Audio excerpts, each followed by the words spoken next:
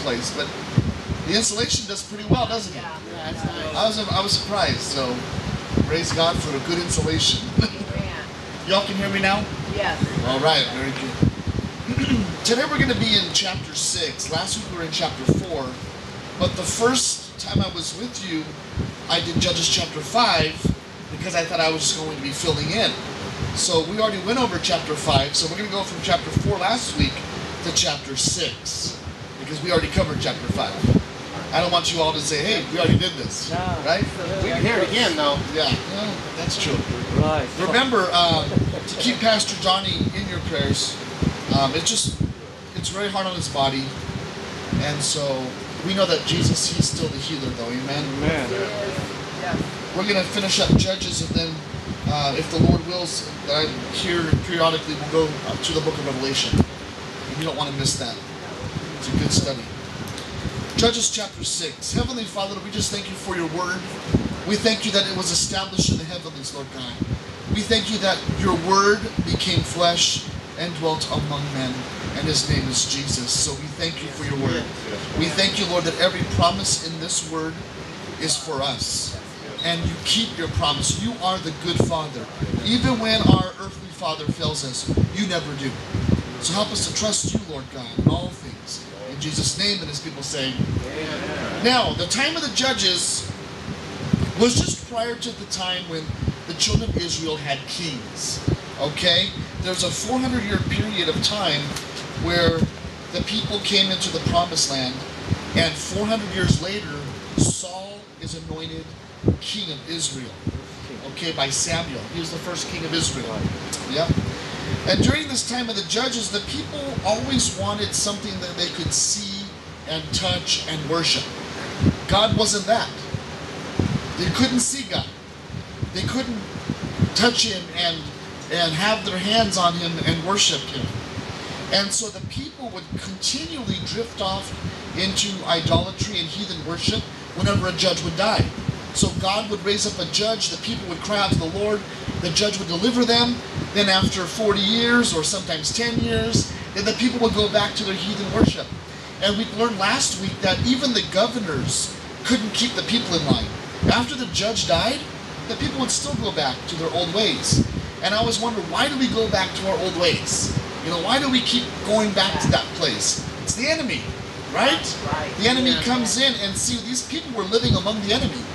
They became their friends, their neighbors, and they became just like them. And so we always got to remember who we hang out with, right? Or the places we go. When one judge would die, there'd be a gap, and then they would go back to their heathen gods. In the book of Judges chapter 2, verse 19, God said this, and it came to pass, when the judges were dead, they returned to their corrupt selves, even more than their fathers, in following other gods to serve them, and bow to them. And they never ceased, not from their own doing, nor from their stubborn ways. So I think a lot of times the problem was stubbornness, right? Because the Bible says they went to their stubborn ways. How many of you know that you can't be stubborn when it comes to walking with the Lord? Because stubbornness means it's my way, not your way. That's what stubbornness is. So they said this is going to be our way. So Judges chapter 2 tells us this. It reminds us that this was what was happening with the people. So stiff-necked people, right? Stiff-necked. That means stubborn. That's good. That's good. Now let's go on to verse 1 of chapter 6. It says, "And the children of Israel did evil in the sight of the Lord, and the Lord delivered them into the hands of the Midians 7 years." Now these Midianites are the same people that Moses' father-in-law came from. Midian was actually a son of Abraham. And the Midianites came from a woman named Keturah, which is Abraham's second wife. So the Midianites were a people from the bloodline of Abraham. But what happened to these people? The people, Abraham's children, lived in the land of Canaan, and they mixed with the Ishmaelites. They mixed with the Canaanites. They mixed with the other people in the land, and pretty soon the Midianites became the enemies of Israel.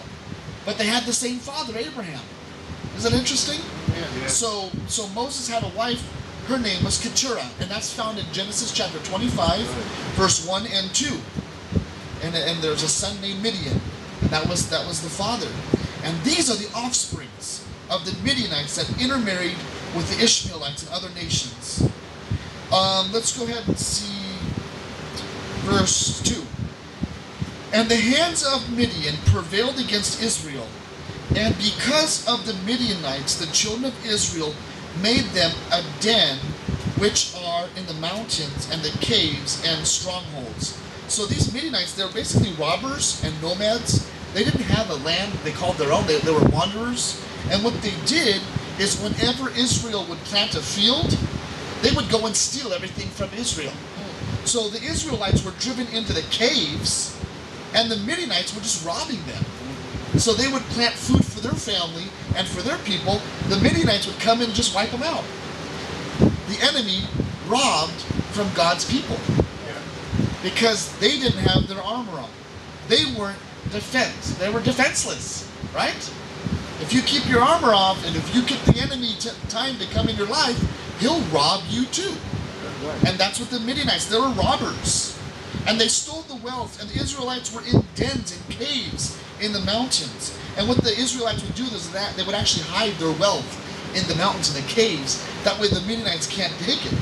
So they would stash their wealth inside these caves. The Midianites, they weren't so interested in killing anyone. It's like some of the other enemies of Israel. They were more of just stealing from them. And in verse 3 it says, and so it was when Israel had sown that the Midianites came up, and the Amalekites, and the children of the east, even they came up against them. So, for the past 7 years, every time the Israelites would plant a crop, right before the harvest, the Midianites would come in masses. And really, it made it tough for the Israelites to feed their family when winter came. When winter came, they would starve. Just think of how you would feel if every time you had to support your family by planting a crop so that was the food they had to eat. And some knucklehead would come and rob your field right before harvest. What would you do? How would you support your family? How would you feed your family? That's what was happening here. This was a real problem. But what was the cause of their problem? It was themselves. Don't you know that sometimes we're our own worst enemy?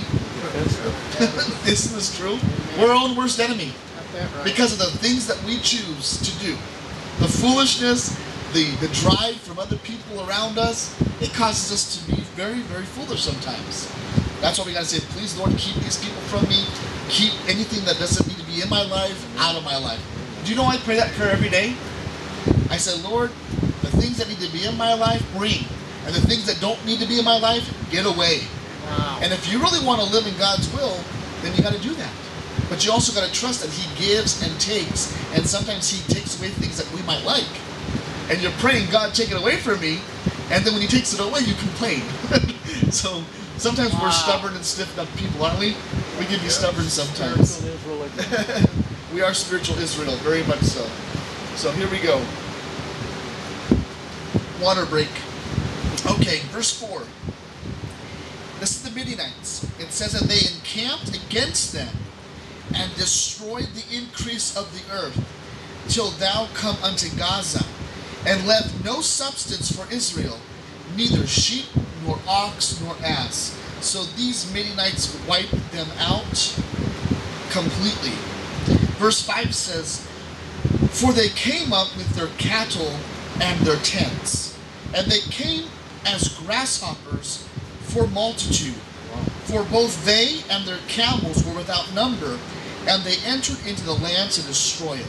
So basically they stripped the land and left nothing for them.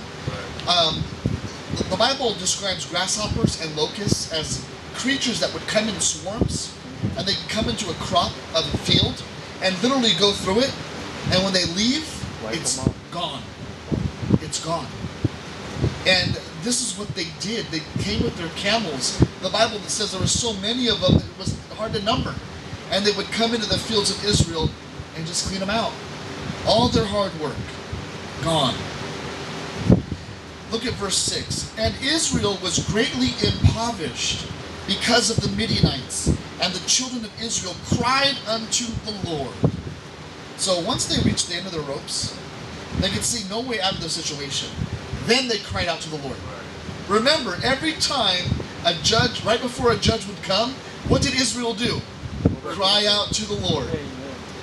The first and the beginning of victory in your life, we said this before, is to cry out to the Lord. It's the first step in victory. God, I can't do it anymore. I surrender. Full surrender. So they reach the end of their ropes and they cry out to the Lord. And it says that it came to pass that when the children of Israel cried unto the Lord because of the Midianites, that the Lord sent a prophet unto the children of Israel, which said unto thee, Thus saith the Lord God of Israel, I brought you up from Egypt, and brought you forth out of the house of bondage. So this prophet from God, he's reminding the people of Israel of the miracles that God did for them. He says, listen, I brought you out of slavery, bondage. I brought you out of Egypt. I had you cross over the Red Sea on the dry land. I fed you with loaves and fish. Loaves, manna, and quail, right? Do you realize that this manna fell from heaven? Have you ever seen food fall from heaven before? No. It's a miracle. But that's how God took care of his people. And the people forgot what God did. So this prophet that God raised up is reminding them of all the good things that God has given them. And it says in verse 9, And I delivered you out of the hands of the Egyptians, and out of the hands of all that oppressed you, and drave them out from before you, and gave you their lands. So it looks like these Israelites, or their forefathers, they were kind of spoiled, because God made it so easy for them to just go in. All they had to do was follow God's path, and they would have victory. That's it. Just follow God's path. You want victory? Follow God's path. So Israel's walking, and they're following God's path, and something else looks good. So they start walking on their own path. That's it. That's how you mess up, man. That's how I mess up. Wow. Every time. Every time. I gotta stay on God's path. So God's saying this right here. And it says in verse 10, And I said unto you, I am the Lord your God. Fear not the gods of the Amorites, in whose lands ye dwell, but ye have not obeyed my voice. So when Israel came into the promised land, they forgot the blessings that God gave them, and they went right into Baalism, the worship of Estor. In verse 11 it says of chapter 6, And there came an angel of the Lord, and sat under an oak, which is an Ophrah, that pertained unto Joash in Ambazrates. And his son Gideon threshed wheat by the winepress to hide it from the Midianites. Now Gideon, like I said before, we learned about him in verse 5, and now he's here crushing grapes in a winepress, and he's pounding the wheat with a stick, and he's in the winepress, that way no one can see him. And the angel of the Lord appeared unto him, and said unto him, The Lord is with thee, thou mighty man of valor. Now, we have to understand that he's hiding in a winepress, in an orchard, and God is saying, You're the mighty man of valor. Well, a mighty man of valor wouldn't be hiding, right? But see, when God looks at Gideon, he doesn't look at what he sees at the present. He looks at who he is going to be. He's going to be a mighty man of valor. When God looks at me and looks at you, he sees all the potential and everything that we could be in him if we obey. So on all of our faults and all of our weaknesses, if you're a child of God, he doesn't see that anymore. He only sees you as a mighty man or a mighty woman of valor. Amen? And thank God for that. When he looks at me, he doesn't see my faults. He sees a mighty man of valor. Because all of our sin is covered by the blood of Jesus. Thank God. When we became a Christian, we've been set free. We've been delivered. We are now a new creature, something that had never existed before. I don't think we understand what that verse means. When we receive salvation, we become a new creation. And it's very clear in the Greek what it means. It's something that has never been before. A new creature. That means you're not the same as you were. When you were born of water and of your mother's womb, that's gone. You're a new creature now. He sees you as whole, as complete. Even though your family doesn't see you that way, your friends don't see you that way, you might not see yourself that way. That's how he sees you. Amen? A new creature. So he sees this man hiding in a wine press because he's afraid of getting killed. And he says, you're a mighty man of valor. That's powerful. It says in verse 13, and Gideon said unto him, O my Lord, if the Lord be with us, why then is all this befallen us? And where be all his miracles which our father told us of, saying, did not the Lord bring us up from Egypt? But now the Lord hath forsaken us, and delivered us into the hands of the Midians. So this is a face-to-face conversation between Gideon and God. God is having this conversation with Gideon, and Gideon saying, listen, you reminded us that you brought us out of Egypt, but here we are being slaves again in Midian. Why is this happening? Verse 14, it says, and the Lord looked upon him and said, go in this thy might, and thou shalt save Israel from the land of the Midianites. Have not I sent thee? So Gideon's might is in the Lord God Almighty, Yahweh. And God gives the instruction through his word. Gideon is receiving instruction from God's word. Spoken word, right? So where do you think we get our instruction from? God's word. Same thing. So Gideon is receiving God's word in his ear, and we receive God's word right here. And so that's where the instruction is. That's where the correction is. That's where the deliverance is. That's where we're set free in the word of God. And he says in verse 15, and he said unto him, O my Lord, wherewith shall I save Israel? Behold, my family is poor in Manasseh, and I am the least in my father's house. So Gideon was crying, and he's saying, listen, I'm the least in my family, and my father's house is the poorest of all the tribes of Manasseh. The poorest in the Hebrew here, it's the word that you would call the youngest, or the least in the family line.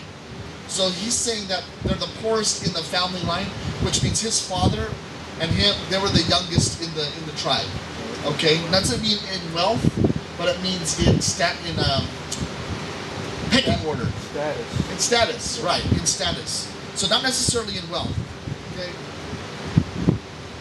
Verse 16 says, and the Lord said unto him, surely will be with thee, and thou shalt smite the Midians as one man. So God's telling Gideon that the Midianites are many, but God is going to allow Gideon to smite them as if they were one man. That's the power of our God, right? Listen, you can be one man against the whole army, but when you got God on your side, you can kick butt, right? Look at David. David has, in the valley of the giants, and this Philistine giant is mocking God's people. And he says, I'm going to take that guy out. Did David have a whole army behind him? He did, but not really. Because they were all messing themselves in their pants because of this giant, right? And the Gideon, the Philistine army. But he goes up and he says, listen, I've got God on my side. So this fool's coming down, right? You got the same power. One man can move mountains, right? Because you're not one anymore. God's got your back. And you are a child of God. Your enemy is now his enemy. Right? So don't forget this. I think we need to remember that we are children of God. That's right. We are joint heirs with Jesus Christ. We are not who we used to be. We are a force to be, not to be messed with, right? That's right. Never forget that you're a child of God. Who are you? Child of You're God. a child of God. And don't let anyone tell you different.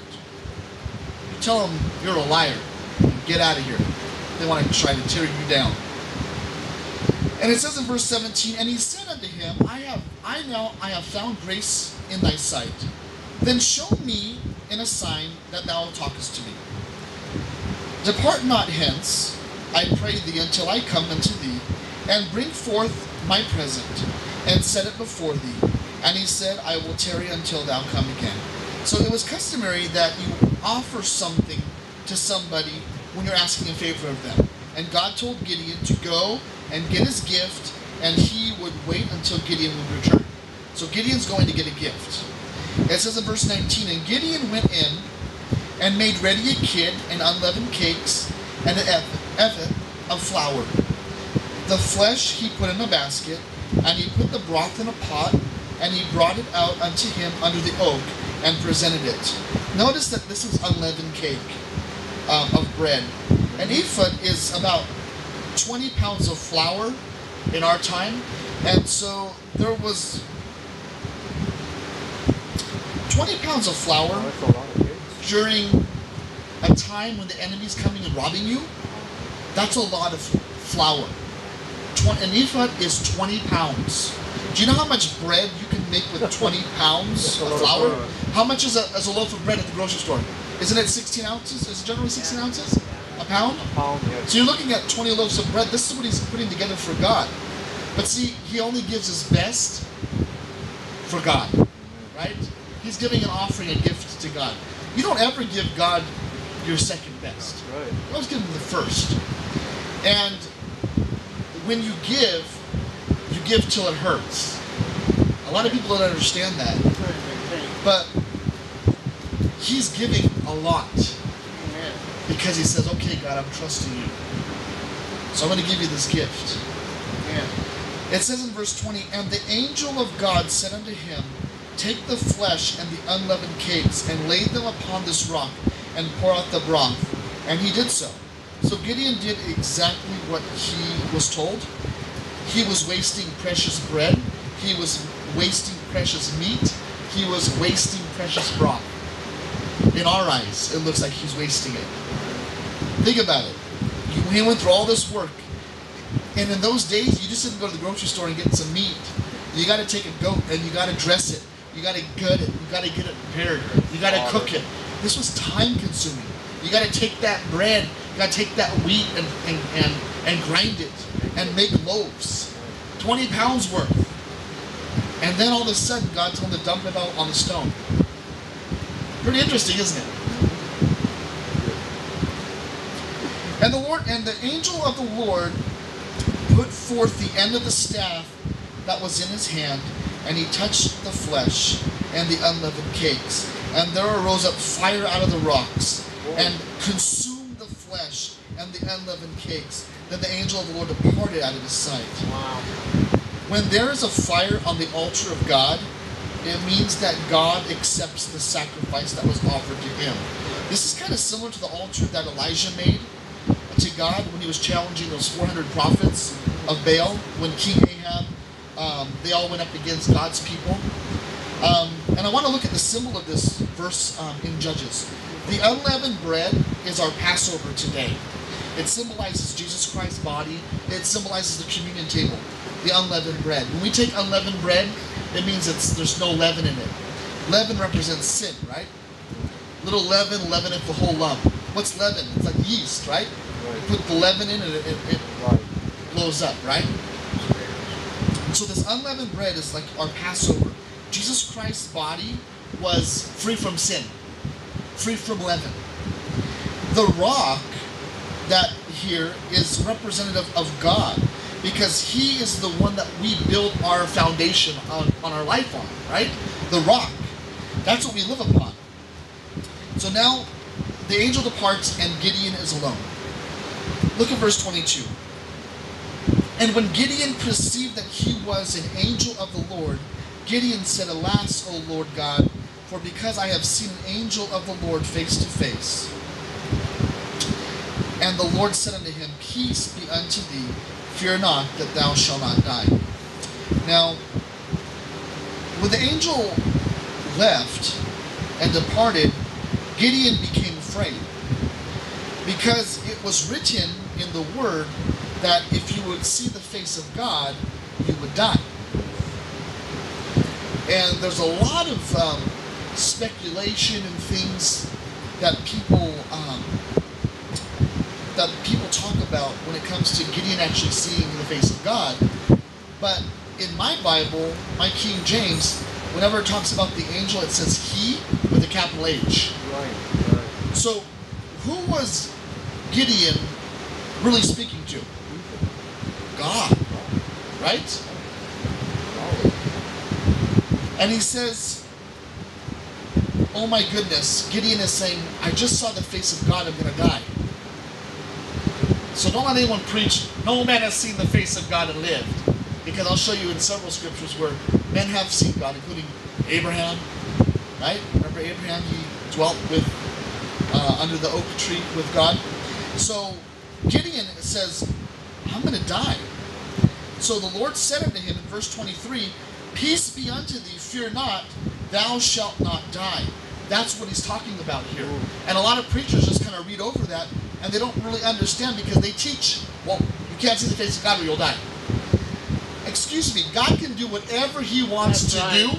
And if he wants to come down and show his face to one of us, he can do that, right? That's right. So it makes no sense when these preachers are preaching this and they get to this verse and say, don't worry, peace be with you, you're not going to die. They don't even understand what that means.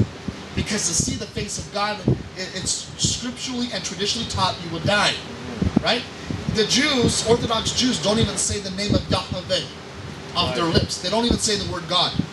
It's too holy. Too sacred. Too sacred. Yes. But we're covered in the blood. Yes. Amen? See, especially it says, and the Lord said. The Lord said. Nobody else. The Lord said. And it's a capital, right? Yes. He was actually talking to Yahweh, God. And he was fearful. He says, I'm going to die. I'm going to die.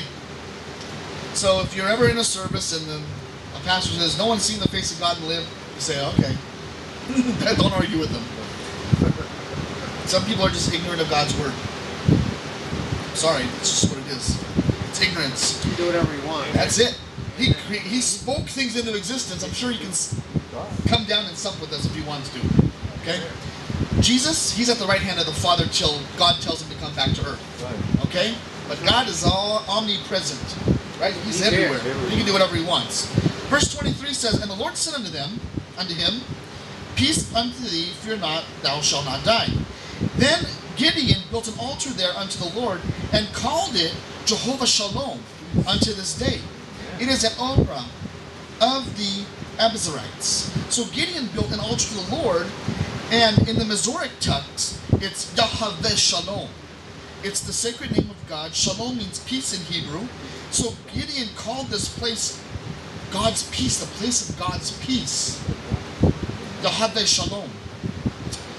And Gideon called the Lord the Father, Lord of peace, right? He called him Father.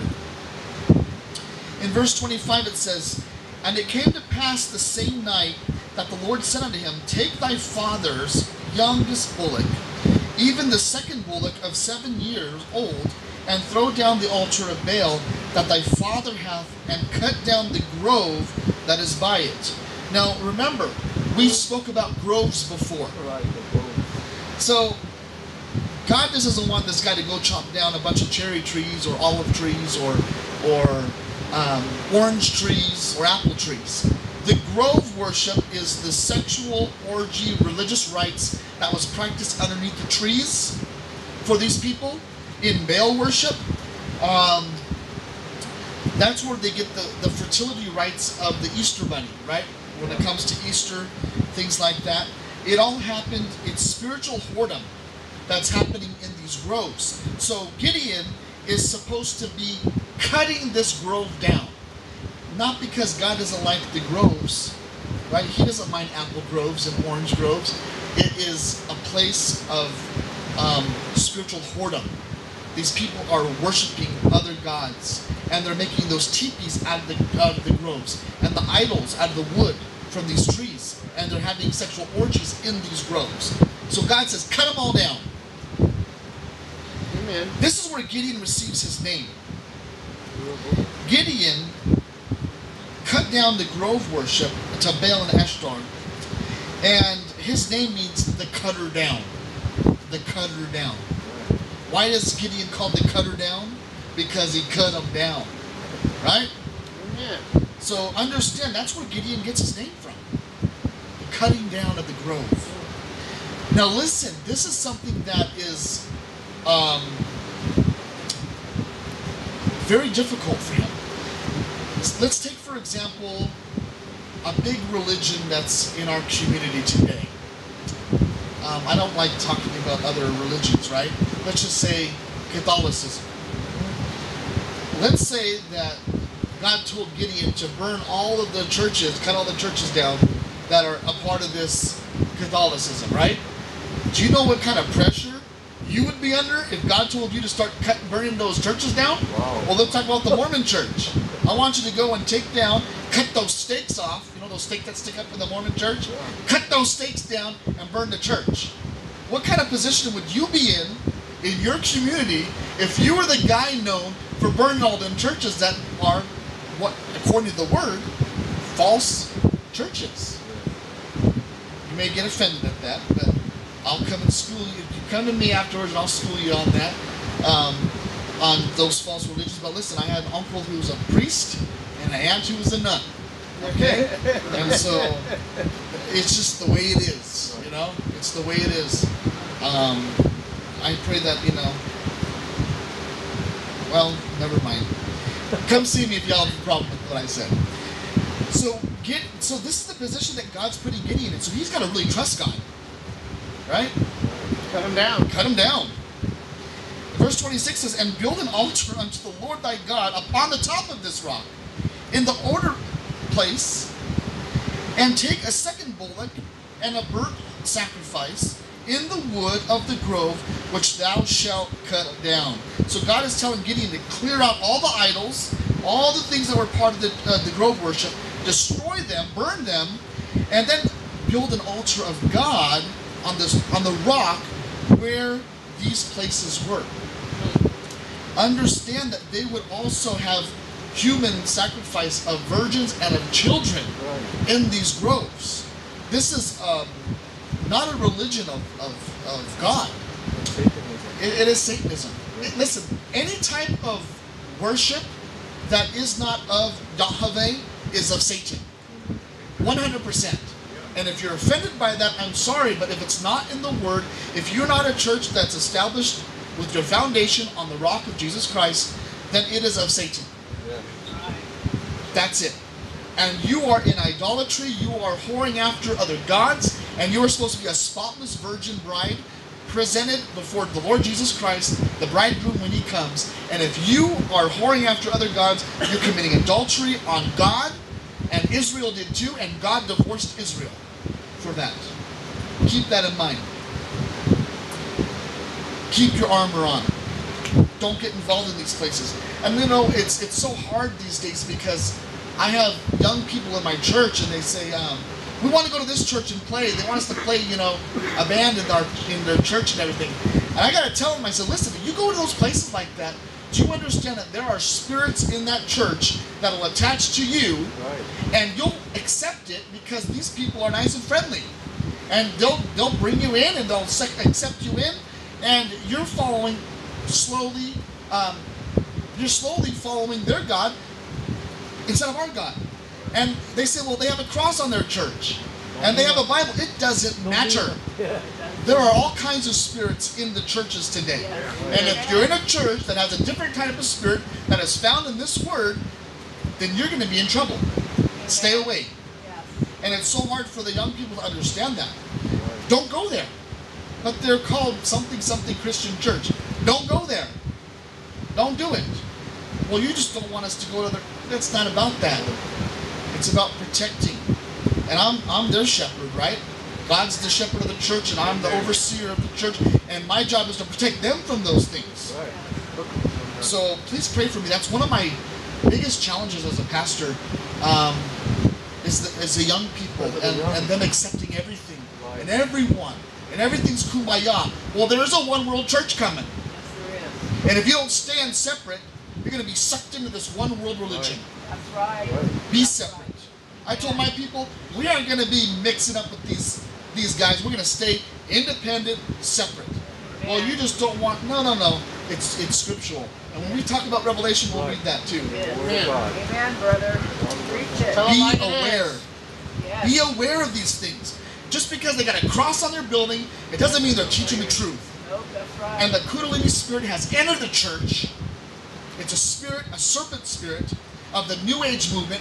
It's a serpent that sits at the base of the spine in the Kundalini, in the Hindu religion, those that practice yoga, and they release that spirit, that serpent spirit, and it awakens you. Okay, in the chakra. And this spirit has entered the church today in the 1900s, early 1900s. And if you want to do some research on that, it's called the Kundalini spirit. Okay? And it has infiltrated the Church of America. And it's disgusting, and it's scary, and it's leading people astray. Yes. They're led by their emotions and their feelings instead of the Word. And your emotions and your feelings will always get you messed up. I tell you that's the truth. I don't even know why I'm teaching this before, but someone does. What's that? Maybe led by the spirit, not emotions. I told my kid, if you get moved by emotions, you get fooled. Right. If you're led by the Holy Spirit, then you're going the right direction. Your emotions will always trick Yes, you. Always. Always trick you. That's the flesh. Yep. So I don't know why I went there, but Lord knows. Thank you, Lord. Listen, we are in end times. Yes. And you cannot be fooled and deceived right now. Spiritual battle. So, like I said, keep that in prayer for me as I'm working with my young people, because they think that any other church is fine if they have a cross on it. They can go and do worship with them. And I don't want that spirit coming into our church. I'm the shepherd of the church right now. God put me there as the overseer. Got to protect the people. Amen. Right? So that's how it is. So Gideon, verse 27, took 10 men of his servants and did as the Lord had said unto him. And so it was, because he feared his father's household and the men of the city, that he could not do it by day, that he did it by night. So Gideon was fearful of the other men in the city, so he went at night and cut the groves down. Okay. He still did it. He still got the job done, didn't he? Right. Yes. But I think he's kind of using a little bit of wisdom, though. You know, be wise as serpents and gentle as doves, Yeah. we're supposed to be. And if you go out there and start burning them up right now, in the middle of the day, you're going to get caught, right? I tell you. You use a little wisdom from the Holy Spirit, you'll be fine. And I don't knock Gideon on that. I would probably do the same thing. I'd be out there at night, cutting the groves down, right? With 10 of my servants. Deborah. Now, giving Gideon credit, using his head, getting the job done is what it's all about. And what's happening here is he's destroying these heathen gods. Verse 28 says, And when the men of the city arose early in the morning, behold, the altar of Baal was cast down, and the grove was cut down that was by it. And the second bullock was offered upon the altar that was built. So now the town started awaking in the morning. The men went to do their idol worship, and there's no altar, there's no groves for their sexual orgies.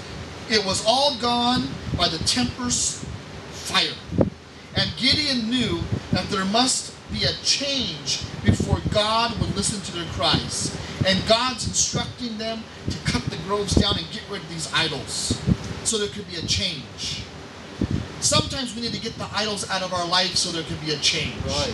Don't expect a change if you're doing the same foolish things. Right. If you got things in your room, things in your life, things in your closet, things in your car, things in your space, get it out first. You want God to move? Clean house. Then do business with God. He'll meet you right there. He'll meet you where you're at. But if you want to do business with God, if you want to move with God, get it cleaned out. Then see how far God takes you. And look out, devil, because he'll take you and you'll be gone. God's good like that. In verse 29 it says, And they said one to another, Who hath done this thing? And when they inquired and asked, they said, Gideon, the son of Joash, hath done this thing. So when the town folk started talking, they said, Gideon, the cutter down, did it. They called him Gideon, the son of Joash, the cutter down. In the Hebrew, Gideon means the cutter down. Then the men of the city said unto Joash, Bring out thy son, that he may die, because he hath cast down the altars of Baal, and because he hath cut down the grove that was by it. You see, this is a pretty serious matter.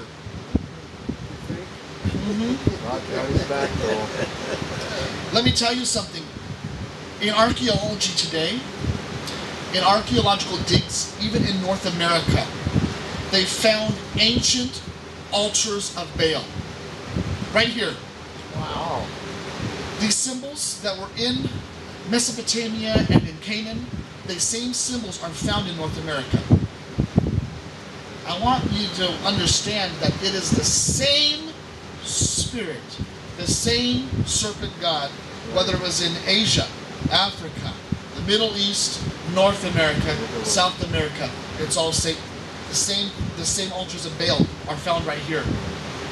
How is that possible? Different peoples, different lands, different times throughout history. Because Satan his fingers are in the whole pot of mankind. Whom he will devour. Yes. Wow.